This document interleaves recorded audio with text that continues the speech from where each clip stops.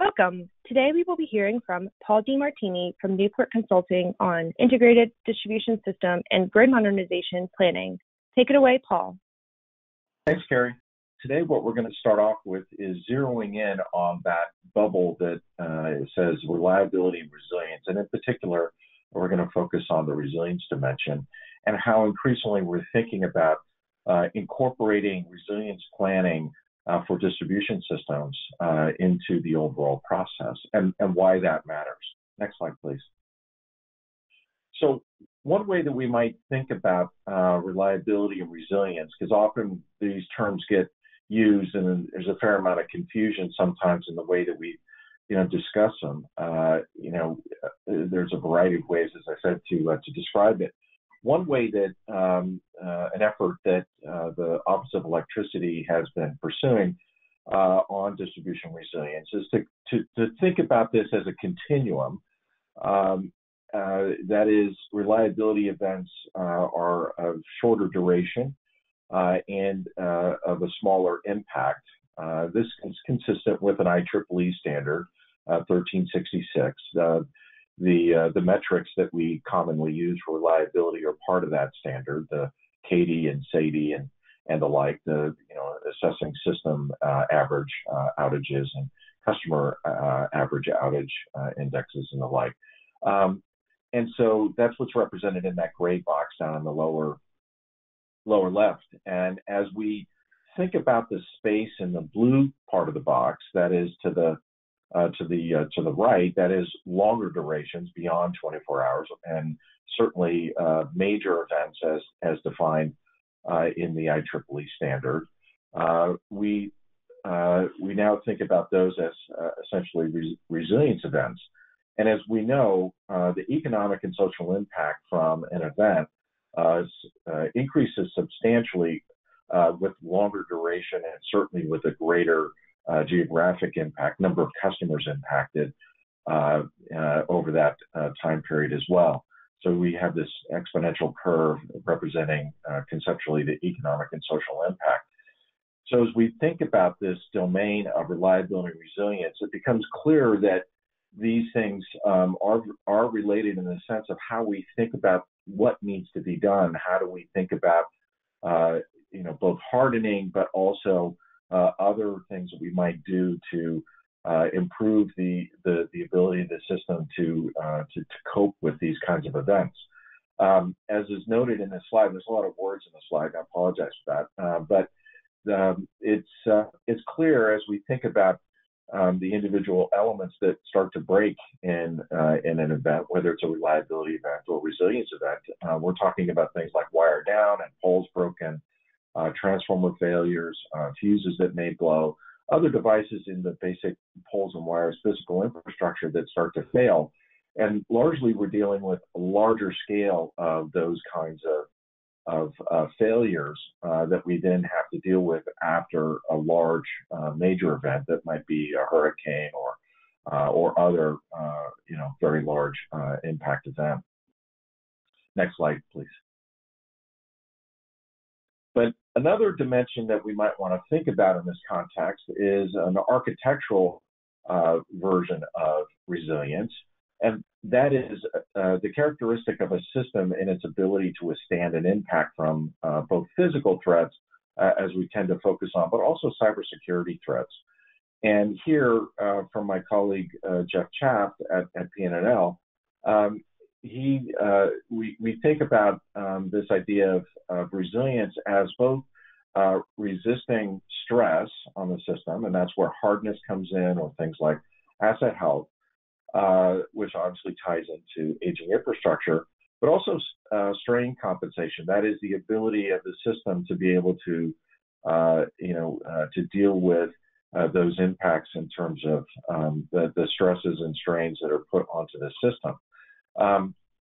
But as we think about this element, it means that we now need to think about it in investment planning for distribution to incorporate some form of grid architecture analysis as we think about the ability of the system to reconfigure, to deal with the impacts that may occur, to develop systematically a more resilient system and grid. And that may include For example, elements that involve customer-based solutions or third-party-based solutions, which may involve things like microgrids or customer backup generation and the like. So thinking about this holistically, how might we think about a more resilient distribution system that links to improving overall reliability at the same time? Next slide, please. So one of the things that we think about in resilience and reliability planning from an overall standpoint, not unlike what we talked about yesterday, and I'll come back to tying this into the overall process we discussed. But in the planning process, there are objectives and criteria to think about how this then integrates into the various planning components. Certainly, we look to identify solutions, and then there's a solution prioritization, which includes looking at the effectiveness, looking at the engineering and economic effectiveness of the particular solutions. And then, as we know, if an event happens, and in many cases when an event will happen, there is some form of fault isolation.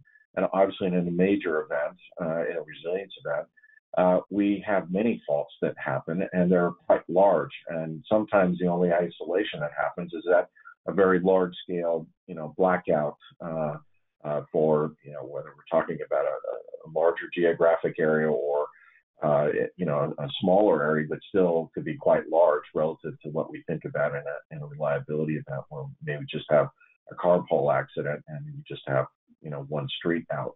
And then, of course, we have the outage. These things go on at the same time. And then there's a recovery process that happens. And then after the event, there's usually a form of post-event evaluation to consider what might be needed to improve the overall resilience going forward, whether we're talking about in the operational mode or in the planning mode of this process and the kinds of investments that might be needed. And today, we're going to focus on the planning part of this process and how it ties into the overall annual distribution planning and the longer term distribution planning we discussed yesterday.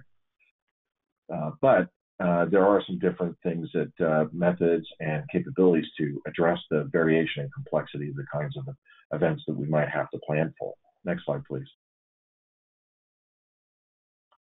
So yesterday we showed this diagram that's on the right-hand side of the planning process. And there's a couple of new boxes added trying to illustrate where and how those elements that I just showed you on the prior slide for resilience planning fit within this set of boxes that we process for integrated distribution planning. So the obvious ones that will jump out at you are the blue ones that from the prior slide, where it broke up that process and showed where they fit in the sequence. So objectives and criteria may be quite clear that it fits into the overall criteria and planning needs and policy objectives. Those three bubbles plus customer needs that we talked about at the outset, that Venn diagram. So those all fit into there. There was this threat assessment, and that's part of the integrated planning, and we'll go into that a little bit more. But threat assessments are a pretty important component within the resilience process. Is one of the first things is trying to really understand what are the potential threats that may be involved in your particular area. Obviously, hurricanes are a big concern, but there are other considerations like floods. And in other places of the country, you might have things like ice storms or, as in the case of California, wildfires. But there's a variety of threats that may occur, and you really want to identify those and think about them. And we'll talk a little more about that. Cyber threats also are a consideration, whether inadvertent human or things like nation-state cyber threats. And then, of course, identify solutions and solution prioritization. That fits into this last part of the process where we're looking at, what are the grid modernization and distribution investments that may be needed to, support and improve resilience. So those factor in too. And much as was touched on yesterday, when we think about sourcing other options from customers or third parties for improving resilience, Likewise here, we have microgrid initiatives, and we'll touch on that as well, but there are options for looking at how, whether it's a microgrid or whether we're talking about, what customers' actions might be on backup generation or policies towards that, as we've seen in several states like Florida and Texas, where there have been legislation about requiring customers of a certain size to have and type to have backup generation. Those fit into that process, part of the process to understand. And then, of course, we need to know what those choices are, or policies that feed into the scenarios and system forecasts. So that other light purple box at the top, that also needs to fit into this overall process. So as you can see, resilience touches on a number of key parts of this overall planning process, and really, as opposed to being a separate thing, is best to be thought of as a process that needs to feed into the annual and long-term planning process. Often it may just touch on the distribution asset management piece, which is down at the bottom of the blue box in the diagram, and that's good. I mean, it's important that that's there for things like hardening. But as we think about more holistically the options and what customers are doing independently in terms of improving their own resilience, we need to take that into account as we think about the overall system plan. Next slide. So Carrie, are we doing I can't recall, are we doing the pop-up here or after this one? I think it was after slide 7. Yep. Thank you. So as I was talking about, the first thing you want to think about is looking at the various threats that you may encounter in your area, and very specific to your area. Thank you, Carrie or Lisa, for pointing that out. So this is an example, just to give you a sense, in Hawaii, after Puerto Rico's experience, the state of Hawaii brought a number of key stakeholders, both state agencies and local city and county officials, and Hawaiian Electric, the local utility, to really sit down and think through what are all the potential threats and what are the potential impacts, and then they started going through a ranking process. And as you can see here, there's a number of things that they see as high on their list. It's going to be different in different places, but you can see there's a fairly wide range of things that are involved in terms of thinking about their potential impact. And then, as a way to start, there are a number of processes. There's a good process underway that Bobby Jeffers, through the Department of Energy, a GMLC project, has an initiative underway that is really taking some of these ideas. There's a good handbook out by one of the national labs that talks about how you do threat analysis and quite detailed. So there's a number of good resources here to help you walk through that if that's something that is useful for you. But it's really important and integral to understanding the potential impacts. The thing to note is, as you can see, there's a wide range of potential impacts in a particular area. Each will have its own, cause different considerations for when we think about the distribution system. They will also have different scales, and what I mean by scope is the potential for the damage. Scale meaning how many customers may be impacted, how big a geographic area within a particular utilities service territory, or over multiple utility service territories in your particular state, as the case may be. So the scale and scopes can be quite different, and that's what's illustrated in that lower box, which is, as we think about resilience events, there really isn't any, there's not a generic version of that. So we can have a very localized event. We can have a much, something that's larger but still within a more localized, and then we can have a regional event that is cutting across multiple states, as we've seen with some of the more recent very intense hurricanes.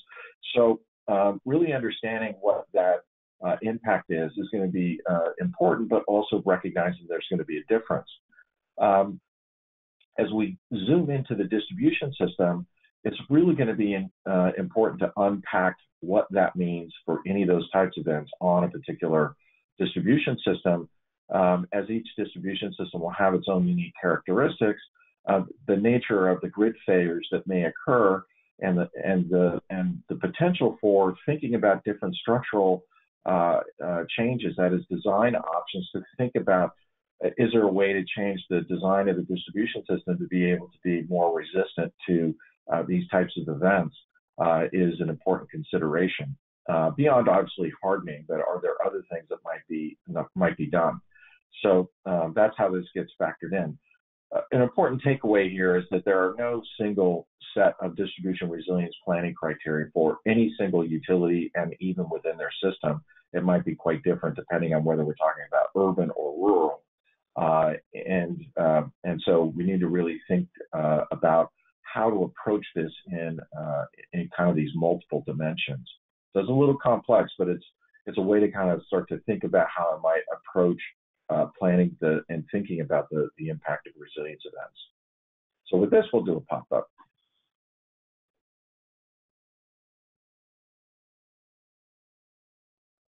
So here, the question is, resilience is different from reliability in which ways? One is severity of the event in terms of number of customers and system impacted and duration, the ability to withstand cyber and physical threats, potential impact on other critical infrastructure, and essential services being like gas stations and grocery stores, or all of the above.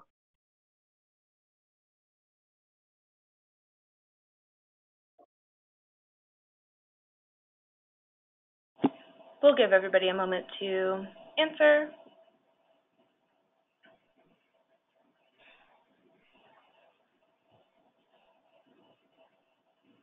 All right, we're going to close the poll. Great.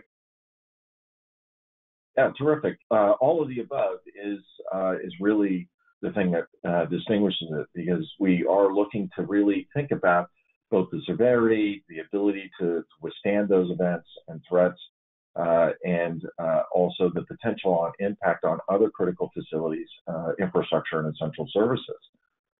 Thank you. Next slide, please. So why are critical and essential services an important consideration when we think about distribution system planning, and particularly for resilience? And the reason is that increasingly, or really just from the outset, our society is largely dependent on electricity to function. Our daily lives, the businesses that we interact with, certainly our gas stations and grocery stores, but our water systems and communications all depend on electricity to function. And increasingly our transportation, as there's a shift towards electrification of transportation, as we've seen in several states that have had a fair amount of adoption, like California most recently with the impacts last fall on preventative power shutdowns for wildfires.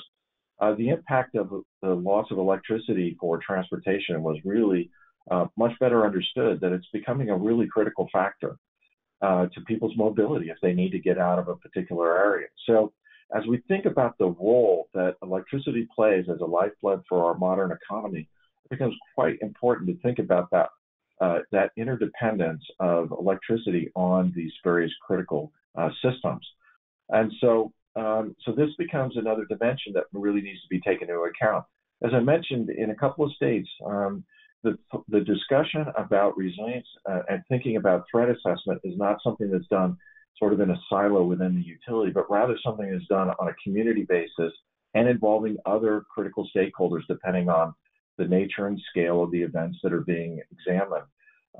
So we'll talk more about that, and I know Joe's going to get into that in more detail as well. But it's an important consideration to really think about the implication of electricity and the various community impacts that it will have if we do lose electricity for multiple days, or certainly beyond a day, becomes really important. And of course, I think, as we all know, in the United States, on average, for the various distribution grids, utility grids, the average the Department of Energy has is about 30 years old. And typically, the average asset life, although we all know that there are distribution components out much longer than that, are about 40 years. But it's an important consideration in many states. I'm sure many of yours, there's been discussions about aging infrastructure and what do we need to do about that in terms of replacement. It's the ideal time to be thinking about what improvements to those infrastructure to do to make them more resilient, not just hardening, but also are there opportunities to think about design considerations? Are there opportunities to think about automation that may be incorporated? If you're already going to be touching and replacing those poles and wires, is there time to reduce the installation cost by also including some other devices to help with resilience? So that's an important consideration as we think about optimizing any expenditure that might be desired. Next slide, please. So as I mentioned, there are a number of tools and methods that have been developed by the Department of Energy through the national labs and others that, for example, EPRI and other entities that can be leveraged to think about this. In this case, we're talking about really two bodies of work. One is the grid architecture work that PNNL's put together with a number of other folks as part of a GMLC effort, is thinking about these sort of structural improvements to improve resilience. And then the other, building on the work that we did on the Modern Grid, Distribution Grid Report, or DSPX, there are elements of that, as we have been talking about, that can be incorporated in and thinking about the planning and how to optimize investment. Next slide, please. But it's important, as we showed yesterday, to really understand the sequence of how investments build upon each other, so that the relationship to each. So we understand that if you're looking for a particular improvement on your overall system, you really need to think about what those, say in the case of advanced technology, how dependent upon that is on the prior decisions that were made or ongoing decisions about the underlying infrastructure that those sit on top of, if you will. So in the case of what we're looking at here, one way to think about how the different types of investments sort of feed into each other, one of the things is, if we think about in the dark blue, the basic safety and reliability and resilience in terms of hardening requirements really fit in this bottom level. So thinking of, as we've been talking about, and I'm sure you're quite familiar, things like safety codes and electrical code compliance, aging infrastructure replacement, those things really touch on that basic sort of from a Maslow's hierarchy, really that bottom, critical layer. Then as we think about moving up this pyramid, we have design practices. How do we think about back ties? How do we think about contingent loading criteria? How do we think about other dimensions that we might think structurally about organizing or changing the topology of the distribution system to improve its resilience and reliability? Same thing with distribution automation. Obviously, there are a number of technologies that can be incorporated to help improve that. Then as we start to move into more advanced technologies and control systems and protection systems, we can start to enhance that, what was built on underneath, by adding additional technologies that can address that need, that's sort of that lighter blue. And then there are things that can be done at the highest level that start to enable, obviously, DER utilization. But one of the things that fits in the DER utilization in this context are things like microgrids. So how do we think about customer or third-party microgrids, and how do they become part of the mix in thinking about resilience or even reliability? And what are the technologies on the grid side that we need to be able to interface with us, so we have this seamless islanding capability with the overall grid in a coordinated fashion? Next slide, please. Now, within what so that was sort of from a utility standpoint. Now, if we're going to zoom out and look at this holistically and say, well, there are pieces of things we can do on the grid side, but there are also things that can be done on the customer side, or what third parties might be able to bring. Then there's also a range of solutions that can come from there. And if we look at the bottom of this chart, you can see where it says safe and reliable distribution system, and I say see prior slide. So what this arrow is representing is largely a lot of what was represented on the prior slide. There are some distribution preventative measures, as we talked about on that prior slide as well.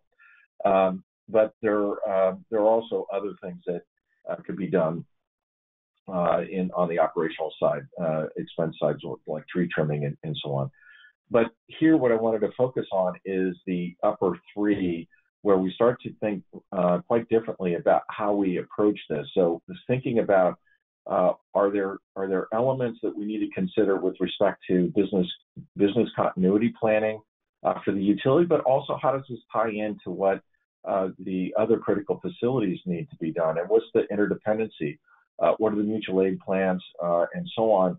These are traditional sort of preparedness that many of you in the Southeast have been doing for a number of years because of the hurricane impacts that you've experienced over the years. So, and by the way, the Southeast is the nation's leader in really thinking through these response preparation. So I won't spend too much time on that. In terms of customer backup power, increasingly, I think we're seeing large numbers of customers. I mean, there's several of the backup generator providers. One of them, the largest that has in the residential space, has been growing at a 10% compounded average growth rate for the last decade, based on the number of severe outages that have been experienced across the country. They've now been incorporating not just stationary backup units that largely are based on natural gas. They've moved into energy storage because they've seen what some of the energy storage companies have been doing in terms of their uptake in the residential and in some cases commercial customers' uptake of batteries as backup power for meeting resilience needs and reliability. So there's certainly a factor there that we need to take into account. And microgrid development is really expanding in a number of areas for the same reason. So it's certainly a factor that needs to be considered. And then as we think about advanced distribution designs, that is alternative grid configurations that may be employed, which there's a lot of research going on both in the industry and in the national lab community thinking about that. But also what's happening with utility microgrids. As we think about microgrids as an alternative to just hardening, are there ways to think about communities at the community scale, not just for an individual customer, but whether we're talking about a neighborhood or a larger community-based microgrid as a way of providing additional resilience or reliability for that area that otherwise might only have one line feeding into a particular area that might be fairly susceptible to some event. Next slide, please. So as we talked about, there are multiple planning efforts involved with distribution planning. And if we go back to that pyramid of different investment types and the kind of technology that might be employed, one way to think about it is, where does asset management tend to focus? And that's on things like safety and electric code compliance and aging infrastructure replacement. Where does reliability and resilience planning fit, which tends to go the rest of the stack? So it tends to look at aging infrastructure. It looks at design best practices. It looks at distribution automation. It looks at what is the very more sophisticated kinds of technologies and automation that may be employed, which tends to be the focus of grid modernization. So we have in reliability and resilience planning a pretty wide range of solutions or investment types that could fit, and a lot of overlap with other kinds of planning that we showed and talked about yesterday.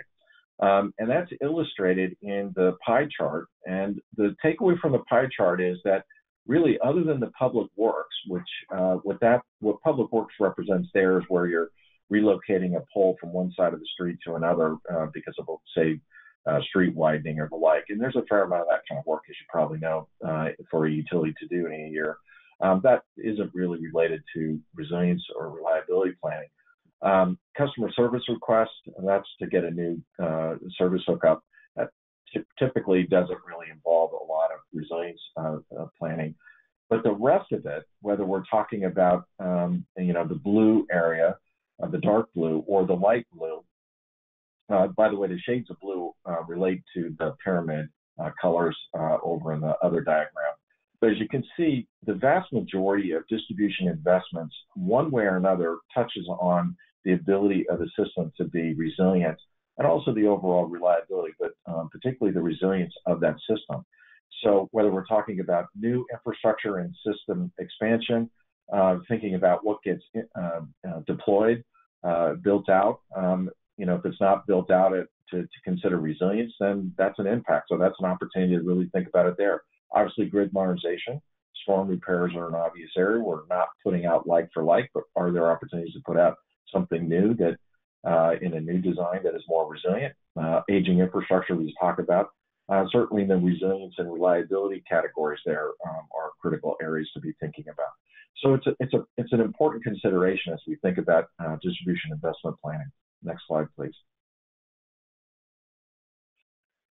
And as we touched on, there are a lot of solutions. So if I could have you focus on the lower right, that 2x2 is saying, trying to illustrate that we have lots of ways to try and address resilience for a particular area, whether we're talking about solutions that try and address for all customers or down in the lower left, just an individual customer where it might be just a backup generator. And whether we're looking at trying to impact society at a larger level, or whether we're looking just at a point solution like just a single customer microgrid for a critical facility, or whether we're trying to talk about multiple backup generators for all critical facilities, or something that addresses all critical facilities and all whatever might be deemed essential services, or we're then talking about community-based solutions, which might include things like community microgrids or grid investments themselves, and a combination of these things. It gets quite complicated when we think about, what is this overall portfolio that might make sense, and how, as regulators, do you incorporate the consideration of these when customers are obviously doing their own thing in many cases, or there may be legislation that requires them to do something if they're a particular type of commercial or institutional facility. So how do we take this into account? What we've been thinking about is that it's important to think about this as a portfolio of potential solutions so that we can think holistically about what the role of the electric grid is in enabling these capabilities. So that there's an opportunity to think about the structural aspects of this, and then is there in some, the application of architectural and engineering analysis to really understand how, as you make these changes, are you improving the overall resilience? Certainly we think about things in economic terms, but we believe that there's an opportunity to think about this in the context of the engineering analysis to look at resilience. One of the challenges right now is that reliability economics don't really apply here. It's really, as you may have heard from Joe Edo yesterday, we're really trying to think, and Joe and Pete Larson from Lawrence Berkeley Labs and others are really trying to understand and think about resilience economics. And so how do we apply that to this process as well? Thank you. Next slide. Now, one of the things, and Joe will talk more about this, but one of the things as we think about these different kinds of events and the size of the events, whether we're talking about a local event or something still local but pretty big within a state, or we're talking about a multi-state regional event, we're going to have different folks want to be involved, different stakeholders that'll be involved as we think about these things. So it's important to really, certainly from as utilities would look at this, but even yourselves, what are the roles and responsibilities and coordination that ought to be considered in an integrated resilient distribution planning process? Today, we think about integrated distribution planning processes relatively narrow. There's a few stakeholders involved, the consumer advocates, obviously yourselves, the utility, maybe DER providers, there may be some other folks. But when we start to touch about and incorporate resilience dimensions, there's a whole range of other folks that start to have a pretty strong interest in understanding how this is incorporated. So one of the things we think about is how do we do that, but not burden necessarily the ongoing annual and maybe biannual distribution planning processes that otherwise you'd be running. So If you do this outside, how do you then, as a separate effort in terms of stakeholder engagement for resilience and threat assessment, how does that then feed into this process, into the process, I should say, of integrated distribution planning? Next slide, please. So in kind of wrapping up, there are a number of considerations to think about. The majority of distribution grid assessments, as we showed in the pie chart, affect the system's physical and or cybersecurity resilience capability. So it's really important to be thinking about resilience in this context, because what gets built out as part of those long-term distribution or annual distribution plans will definitely affect that resilience. And so how have those potential threats that you might identify in your area be assessed and translated into planning considerations into both the short-term and the longer-term plans?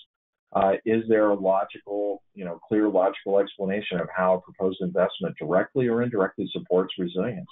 The second bullet there. The third bullet, is there sufficient transparency in the distribution planning process to understand how resilience is being addressed and reflected in those plans? So, for example, do you have a separate threat assessment, and how is that being incorporated? How are things like microgrid or more particularly customer adoption of backup generation? Much as we look at things like forecasts of solar PV or storage, how do we think about backup generation or storage from a resilience standpoint? How are those being factored into forecasts? Obviously, it doesn't necessarily impact demand, which is typically the focus of forecasts, but how are we taking these other forecasts that might be quite important to thinking about resilience? How are those being incorporated? How are we thinking about grid investments in the context of customer or independent solutions like microgrids as part of an overall resilience portfolio? Obviously, the utilities may not be fully informed of what's going on in terms of what customers are doing behind the meter in terms of all of what they're doing. But is there a way to think about those forecasting on what is the best way to be balancing what the customer may do in terms of creating their own solutions versus what may be needed on the grid side, and how do we think through those issues? And as I touched on, are all the key stakeholders from a resilience planning standpoint, or at least the threat assessment, are they all involved in an effective engagement process to really understand the implication of the electric distribution system on their operation, on their mission critical functions? Next slide, please. And with that, quick poll. So integrating resilience considerations into the distribution planning process is not necessary, as that is a separate planning effort. Important, resilience factors into most distribution investments. Necessary to evaluate distribution investments and to enable the best plan and optimal expenditures on infrastructure. Or both B and C, both important because the factors into distribution investments and necessary to evaluate distribution investments.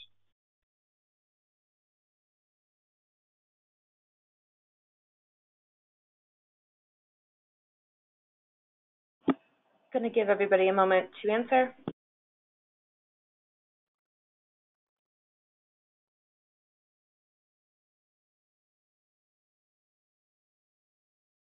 All right, we're going to close the poll.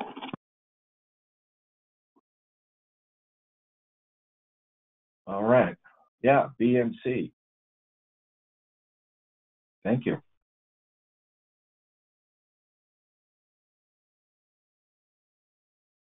I think that's I think that might be my last slide. Thank you. Great. Thanks, Paul. Excellent. We have a question from the audience. Essentially, there may be a large commercial customer, maybe a big box store that may have its own backup generation, and when they are forced to use backup power due to multiple power outages in the system, the utility sometimes comes back and says that it's happening because of installments of poor protection systems on the commercial side backup power, and it doesn't support the utility's protection criteria. How would you go about addressing this situation? Well, I think in that case, I mean, the simple answer is I would get an independent engineer to evaluate that, because that's really the only way. You know, that's a protection engineering question, and really you'd need somebody with a expertise in protection engineering to basically evaluate the settings on both sides to see if that in fact is the case. But I mean, without understanding a little bit more about what the outage history of that particular circuit that's feeding other equipment, that there may be a tap line or the like, say fuses blowing, that are feeding that big box store. You know, you can start with that and see how that correlates with the number of times that the big box store has to operate their system automatically.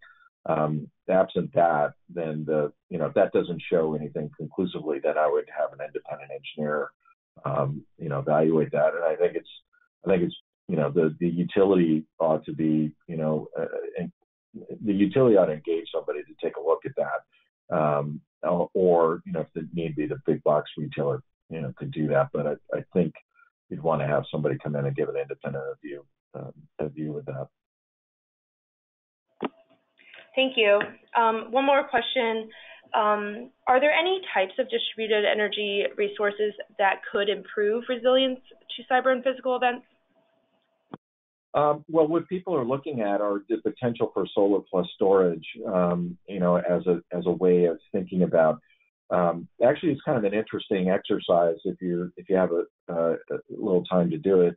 And this is not promoting any particular company, but Tesla's website has a pretty cool little tool that if you're trying to understand how many days out that you want to protect for your size home, and you put in how many square feet and that sort of thing, it will tell you how much solar you might put on your house, and then how many backup batteries you might need to be able to withstand, let's say, up to 3 days or 4 days or 5 days.